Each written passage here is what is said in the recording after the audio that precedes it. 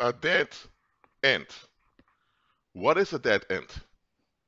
A dead end is simply that. You can't move beyond that point because there's nothing there that's worthwhile for you. Let's say you're driving your car and you listen to your GPS and GPS tells you to turn to the right. So you turn to the right. Once you turn to the right, you see it's a dead end. So the street, or let's say the road, just cuts right over there. And you see that beyond the road, there's nothing but grass. The road just ends. And you think, how is this possible? But you drive back on the main road and you continue via another route. When you're at home, you do your research and you figure out that in the past, at least 40 years ago, a road was built from there towards a factory. But uh, 10 years ago, the factory collapsed and there were many dead people. It became a big scandal and people wanted to cover it up, so people actually demolished the factory. And because there was no factory there, the road became useless. So they even demolished the road, the 10-kilometer road that led to the factory. Because that road was only built to help the workers go from their homes to the factory. That road that you encountered that was a dead end used to be a very busy road, but it's not busy anymore because the road does not exist. It's just a dead end. Now, you can use that dead end to make horror movies or to have barbecues over there however you want, but it's not usable anymore to drive upon because it's a dead end. When you pass beyond the dead end, it's only grass, and the grass is wet and may even harm your car to keep driving on the grass. So you realize, okay, this is a dead end, I can't continue. Now, in Rotterdam several years ago, when you would travel from the city Schiedam towards Rotterdam, you would see railways before you cross the river, on the bridge of the river, and those railways were defunct. They were not used anymore. And at some point, I realized that they were moving those railways, and it filled with grass. Now, there are places where you have abandoned railways, and nature grows over it and becomes a nostalgic scene. Now, if it's a railway that is abandoned and it becomes a nostalgic scene because grass grows over it and all of that, it's valuable to make photo shoot, it's valuable to spend time with your friends over there, it's valuable to make horror movies or to make action movies or historical movies or history documentaries. So that abandoned railway, or in the previous example, that end road, it is valuable, but not valuable for you to travel upon. When you're traveling, you have to avoid dead ends or abandoned railways. Now, that's obvious. Now, in life, similar to abandoned railways and similar to dead ends, you have dead end jobs, dead end mentalities, dead end relationships, dead end expectations, dead end societies. You have a lot of dead ends in life. Now, I want to focus on dead end mentalities because that's the root of all the dead ends you will face in life. Now, when it comes to a literal abandoned railway, there's still a railway over there. There's just no trains passing on it. And all the trains can't pass on it anymore because there are other railways built to redirect trains to another direction. So that route where the track has been laid is not used anymore, and it has fallen out of use, and because of that, it has become irrelevant over time. But still, it's a railway. You can still go with a train on it, but it's not recommended. Okay? Now, the same with a dead end or with an abandoned railway, there are certain attitudes you need to drop for you to move forward. Selfish, narcissistic mindsets, you need to drop them because you won't succeed if you have them. But also things as always seeing the good in all people. Even when there's no good present in people, you need to let it go. There are dead end mentalities that we need to unlearn as saints. Now, apart from dead end mentalities, Honor said the following: if a dead end was obvious, you wouldn't even consider it. If a dead end was very obvious, hey, you wouldn't even consider, nor think, nor fantasize, nor dream about taking that direction. It is that in daily life, dead ends, or I'll say spiritual dead ends, are not obvious. But there are red flags that can hint to you that something is off. So with the dead ends in life, there are symptoms you need to pay attention to. Now look, when I was in Guatemala, I was traveling by bus because there are no railways active in Guatemala at the moment. In most Central America, there are no railways. But there was this point where the bus came and the bus had to turn around because there were signs in red stating not to continue. And there was even written in Spanish, "Cuidado." So it means watch out or be careful. Because some of those roads there in Central America are quite dangerous, especially during the raining season. I was in the raining season. Now, outside of the raining season, some roads you can just travel upon. But during the raining season, in a mountainous area, some roads are dangerous. So for that season, at that point, the Guatemalan authorities put a warning sign: don't go any further, because you'll put yourself in harm's way. Now, that is not a dead end in itself, because during the summer you can easily travel on the roads. But at that point in time, and that season, you shouldn't continue. Now, in life, you will encounter temporary dead ends also. It simply means that for now, it's not suitable for you to be involved in this or involved in that. So whether it's a permanent dead end because there's nothing beneficial come from it anyway, or it's a temporary dead end because either you're not ready for it or it's not suitable for you, you need to learn to move on. Some things were good for you 10 years ago. They're not good for you now. Let me give an example to you. Let's say you were kicked out of your parents' house because your parents were fighting all the time. Your parents were quite toxic, and you became depressed of it in your teenage years, and you spoke up about it, and your parents kicked you out.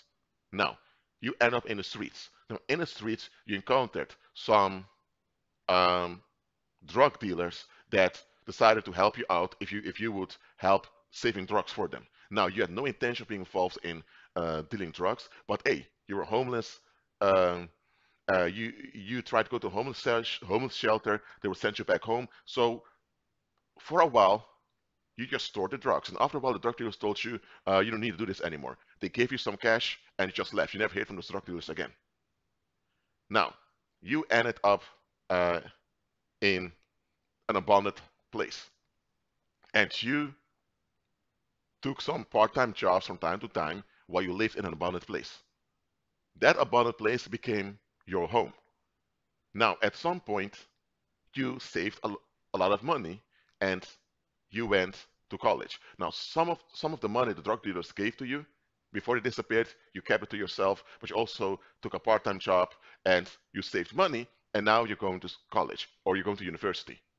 So now you need to move out of that abandoned place. Now, while you lived in that abandoned place, there were other homeless people or other people who went to similar things like you that were also living there.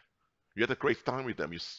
You were singing songs together. You had parties together. So it was a very great time. Now that's 10 years ago. Now you graduated and you have your own business and you're married. Is it still beneficial for you to be in contact with those same people were on good terms with 10 years ago? Now, here's the thing: if they have improved just like you improved, then you can connect with them, and you both all can be inspired by how you all moved forward. But if they are still in the same predicament and they never even thought about moving forward and looking for solutions, then it's not wise for you to be involved with them, because what's going to happen?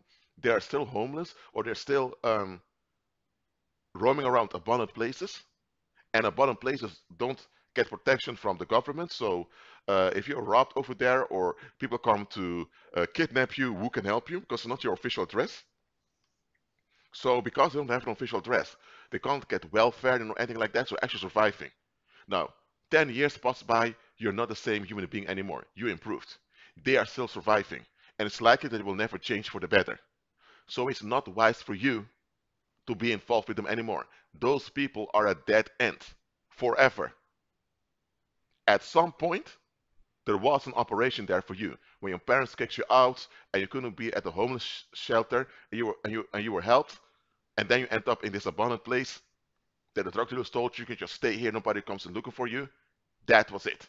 Now those drug dealers, uh, they were not involved in good things, but they still had empathy that they helped you out, and they uh, asked you to help them out also. But they realized that they didn't want to involve you in the drug trade because they knew that the drug trade was quite dangerous. So after a while, they just left you alone, and you didn't want went after them. Just move forward also, because the drug dealers even told you, listen, we're dealing drugs. This is what we're doing, but we don't want you involved in this. You can have a better future. We want to stop with this also very soon. So move forward. So the drug dealers even motivated you for better, because you were not an addict or anything like that. Now, that motivation from people who didn't even know you well, you took it and you moved forward. And then those other people you were involved with, they also lived at those abandoned places, they're still there. It's a dead end. You have to stay away from them, and you have to make clear that you're not open to being involved with them anymore. I'm not saying that you have to diss them, cut them off, or being harsh against them, but just avoid being involved with them again. Okay?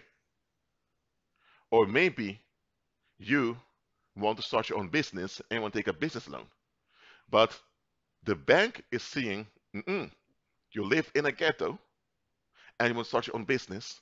The moment people around you know that you have your own business and you have a loan and you're moving forward, those people are going to turn on you. So the bank is saying, no, no, no, no. The bank closes the door, saying, not now. It's not good for you to take it now. A few years later, when you're out of the ghetto and you've worked a little bit, now you realize, I may not even need a business loan, or if I do take a business loan or business credit, now it's much better for me.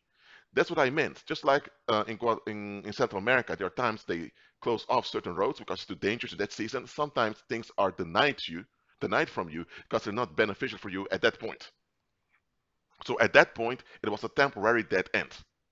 Now, whether that end is temporary or permanent, it doesn't matter. It's a dead end. You need to move on. When you move on, afterwards you can reflect and find out the reason why it was a dead end. Was a dead end just temporarily because it wasn't beneficial for you to go further from there, or was it dead end because it was really something that had to end? Listen, a lot of people out there are stuck in dead ends, and they are not even aware they're stuck in dead ends. There are people out there who are bitter against you, not because of what you did to them, but because how they failed to treat you properly. Instead of face themselves, realize, you know what? We didn't treat that guy that well. We were quite distant towards him. We rejected him, this and that. But you know what? We can become better people today. They have to do the inner work. They didn't want to do the inner work. So they just want to avoid their own inner darkness and own inner lack by always cutting people off. This cut off or unfriend culture we have now is very toxic. You know why? Because people, instead of facing themselves and working things out with people, they just want to cut people off or unfriend people. Well, if that's the way you go through life, you'll have to unfriend everyone you encounter at some point because it's you with unrest. So you're operating in a dead end. But you think, hey, when I'm finished with someone, when I'm finished somewhere, I just move on. If I live somewhere and I move to another place, I don't care about the people I used to live with. I threw them behind, I started a new chapter. No, you didn't. You're in a dead end. You're going through the same conflict over and over again, but in different locations and with different people. But you're stuck. A lot of people out there are stuck in dead ends. That's why there is one red flag I'm showing you. If someone is complaining about something, okay, they're complaining about it. You can not everything in during this lifetime is pleasant. But if they're complaining without hinting to their motivation to want better, that's a red flag.